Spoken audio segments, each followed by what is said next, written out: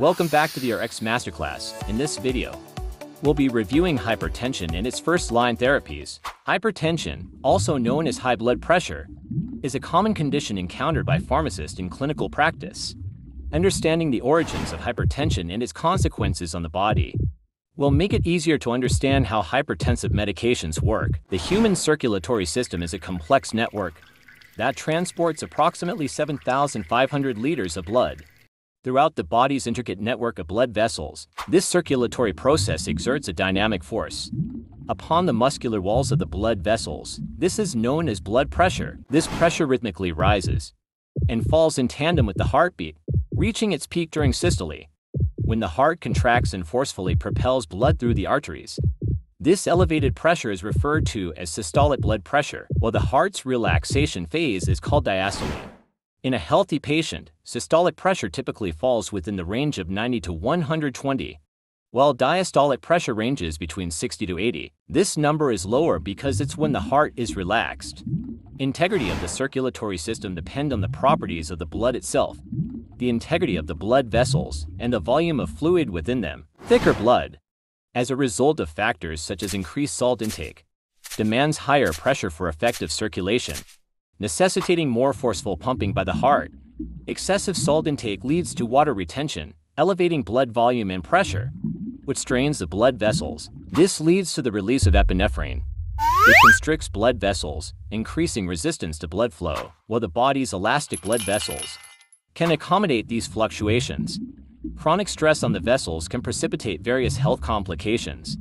A blood pressure reading of 140/90 may mean your patient has hypertension. If hypertension goes untreated, it could lead to microscopic tears in the arterial walls. In response, inflamed tissue accumulates around these tears, leading to the deposition of substances like fat, cholesterol, and white blood cells. Over time, these deposits for plaques, which is a condition called atherosclerosis. This is dangerous because a plaque rupture may trigger the formation of blood clots, obstructing the flow of oxygen-rich blood and vital nutrients. This may lead to a heart attack, which could damage heart muscle. Medical interventions such as an angioplasty can alleviate clogged blood vessels. During angioplasty, a catheter equipped with a deflated balloon is inserted into the obstructed vessel, which in the inflated to widen the passage, and if necessary, a stent is placed to maintain proper blood flow. Now the blood could do its job and deliver oxygen and other nutrients to the tissues. First-line medication recommendations include ACE inhibitors, ARBs, thiazide diuretics, and calcium channel blockers. Starting off with ACE inhibitors and ARBs, which are very similar to each other and should never be given together. ACE inhibitors and ARBs both target the renin-angiotensin system. Common side effects include a dry cough, elevated potassium levels, dizziness, fatigue, and teratogenicity. They both effectively lower high blood pressure and provide therapeutic benefits for various disease states. Widely used ACE inhibitors include enalapril, lisinopril, and many more. These effectively lower blood pressure by inhibiting the conversion of angiotensin I, which ultimately leads to vasodilation and the lowering of blood pressure. Thiazide diuretics. Thiazide diuretics are a class of medications commonly prescribed to manage conditions such as hypertension and edema. These work in the kidney and achieve their therapeutic effects by blocking the sodium chloride symporter, ultimately reducing sodium and chloride reabsorption. Each human kidney contains approximately 1 million nephrons.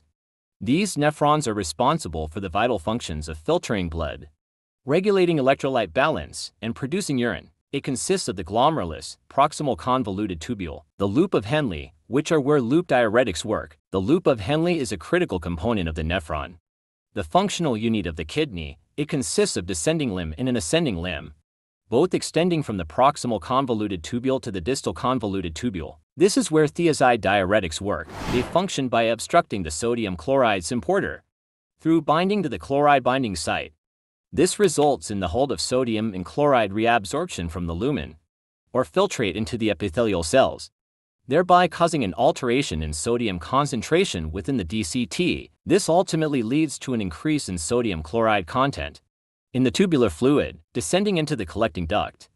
With a greater quantity of sodium now present in the filtrate, more sodium can be absorbed into the collecting duct epithelial cells through the sodium channels. This increases sodium content within these epithelial cells, and the collecting duct itself, facilitating the exchange of sodium and potassium at these sites. Mediated by the ATPase pump, subsequently, potassium is secreted into the urine through potassium channels. This ongoing process continues, resulting in a potassium loss and ultimately leading to hypokalemia. Thiazides should be used with caution.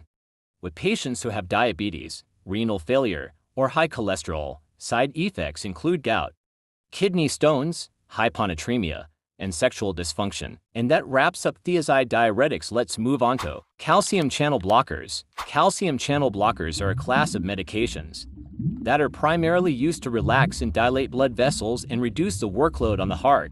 They achieve this by blocking the entry of calcium into the muscle cells of the heart and blood vessels by inhibiting calcium influx. These drugs help lower blood pressure, relieve chest pain, and can be used to manage certain heart rhythm disorders. Calcium channel blockers are valuable in the treatment of conditions like hypertension, angina, and certain types of arrhythmias. They are available in various forms, including short-acting and long-acting formulations, which allow us to tailor treatment to individual patient needs. Calcium channel blockers function by binding to the alpha-1 subunit, which leads to a decrease in calcium influx, which inactivates the myosin light chain kinase enzyme. This leads to relaxation of smooth muscle, ultimately lowering blood pressure. And that's all we have for our NAPLEX hypertension review. Thank you so much for watching. Please make sure to like and subscribe for more videos like this. We'll see you next time. Good luck studying.